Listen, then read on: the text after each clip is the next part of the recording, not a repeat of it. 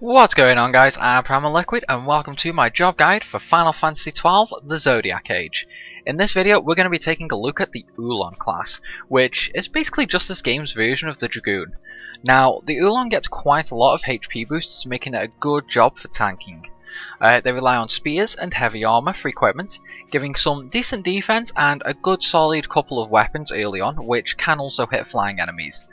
The only downside, however, is all of their power laws are on the other side of the license board, meaning it could take you a while to get over to them.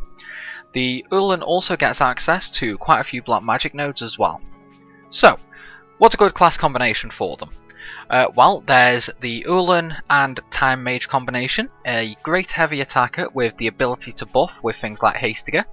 There's the Uhlan and Archer combination, where Uhlan benefits from the free swiftness note and a ranged weapon, while Archer benefits from the high strength.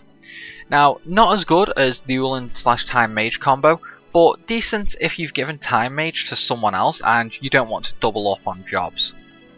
And finally, there's the Uhlan and Samurai combo.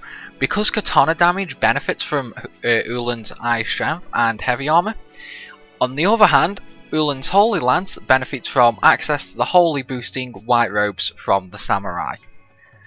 And with that, I would just like to say, if the video helped you in deciding what job you want to use, or I answered some questions you might have had, then hit that like button and subscribe for more Final Fantasy XII The Zodiac Age content. And as always, thanks for watching,